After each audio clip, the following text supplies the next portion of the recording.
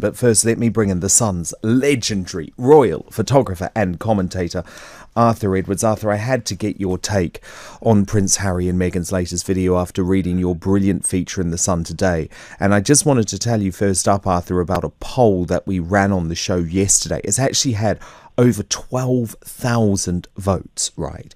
And the question we asked was, should Harry and Meghan be stripped of their royal titles after challenging the Queen over the Commonwealth?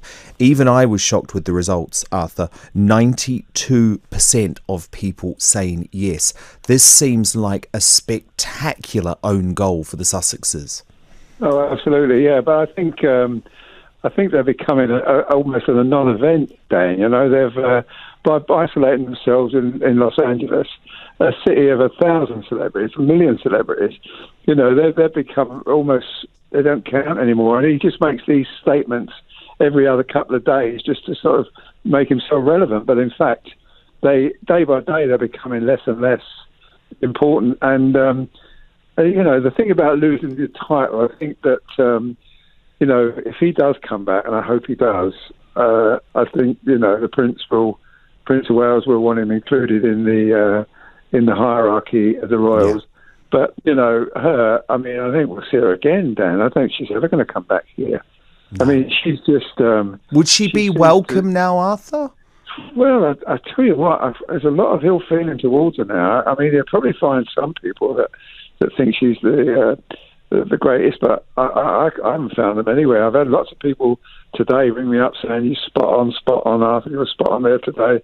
And people like, and you know, former editors of the paper have rung me and said, "Really enjoyed reading it today, Arthur, you got it spot on." I think the thing is that, you know, he is, you know, I've covered him for years, Dan, and he is a fabulous guy. When you work with him in the old days, love him. You love Prince Harry. He was a starler. He would do things. He would really desperately help you get your stuff in the paper. He would. I mean, I remember once in the hills of Lesotho in Africa. Do you want me to make you a cup of tea, Arthur? And he was really a fantastic person. Ever since he met her, he's gone completely the other way. And you know, Dan, people ignored before the wedding the remarks of her family. Her brother wrote a letter to Harry saying, "Have nothing to do with Harry. She bankrupted my father." We all thought, "Oh, what a terrible family she's got, doing that to her." But you know what? I'm beginning to think we should have listened to them.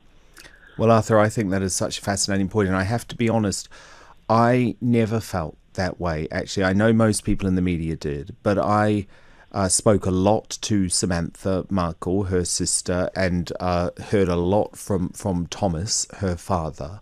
Yeah. And a lot of their warnings have now come true. And this is a woman who has a track record of ghosting people. But I think the thing that was just so outrageous to me this week, Arthur, is she is attacking the life work of the Queen, the Commonwealth. Exactly. And she doesn't know about the Commonwealth, Arthur. You know about the Commonwealth. As you said in your piece today, you've been around with the Queen to 43 countries in the Commonwealth. What does Meghan know about the Commonwealth? She lived here for 5 minutes and now she's gone off back to Los Angeles.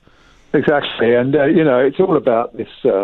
Black Lives Matter. She's trying to sort of stir up something in there. Now, look, the Commonwealth have had its problems. I mean, Zimbabwe was kicked out. Pakistan was suspended. So was South Africa during apartheid. So the Queen has really addressed those things. The Commonwealth has addressed those things.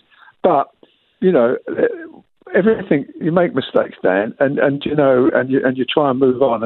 And the thing about the Commonwealth, it's about the present, not the past.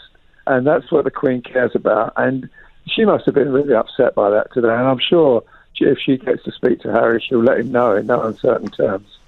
Yeah, I mean, it's just, I just think there are areas that you leave alone. And I feel it's quite ridiculous that she maintains this role as vice president of the Commonwealth Trust or whatever it is, when she really hasn't even done her education. She doesn't get it. And Arthur, I know a lot about the Commonwealth because I grew up in New Zealand, and I know how important the Commonwealth is to countries like New Zealand. And I also know that actually one of the main positives of the Commonwealth is that it was there to make up for some of the ills of the British Empire in the past. Certainly in the case of New Zealand, that's absolutely what happened, and the Commonwealth is viewed so positively in New Zealand.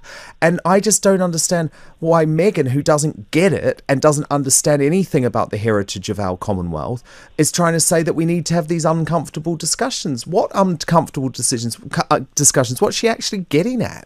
It's just bizarre.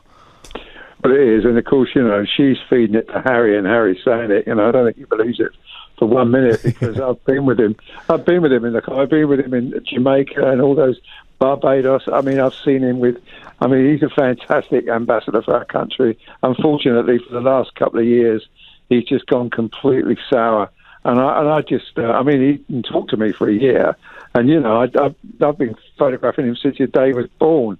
And it was, down to her. And do you know this, Dan? Well, I asked her office 3 times for the royal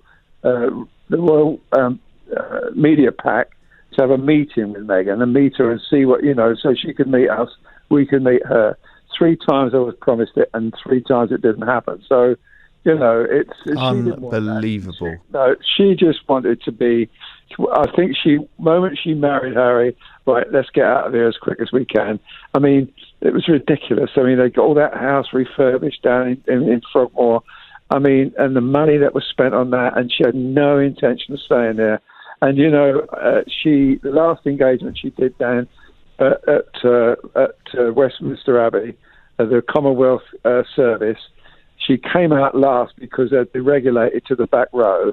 She made a big fuss of the kids out the front, kneeling down, and lovely, lovely pictures. And then she got in the car, changed her clothes, went straight to Heathrow and caught the last plane to Vancouver. So she had no intention of staying here. It's not in her plans, and she's dragging Harry along. And unfortunately, he's going along with it. And I just hope he comes to his senses soon.